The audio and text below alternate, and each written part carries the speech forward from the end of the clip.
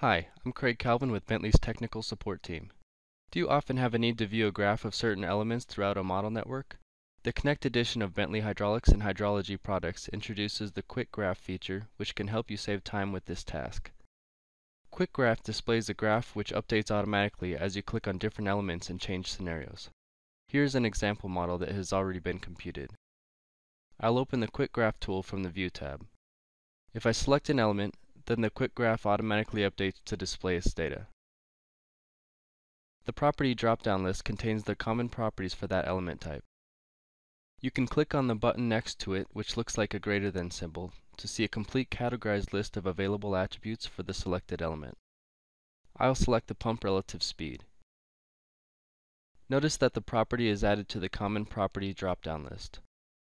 Quick Graph will remember the last property selected for each element type and use that the next time the element is selected. The Quick Graph dialog can be docked.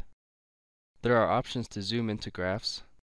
There are also icons to toggle the display of the x-axis labels and set the y-axis limits. The Full Graph button opens up the traditional graph with all its additional features such as saving and the data table.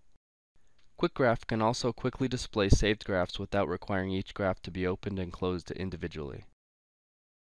To do this, I'll open the Graphs Manager from the View menu, select a graph in the list to display it in the Quick Graph window, and now I can switch between the saved graphs while the Quick Graph dialog automatically updates.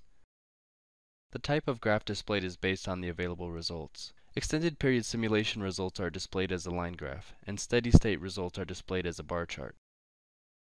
Information on the Quick Graph tool and much more can be found in the Hydraulics and Hydrology section of Bentley Communities. Thank you for your time.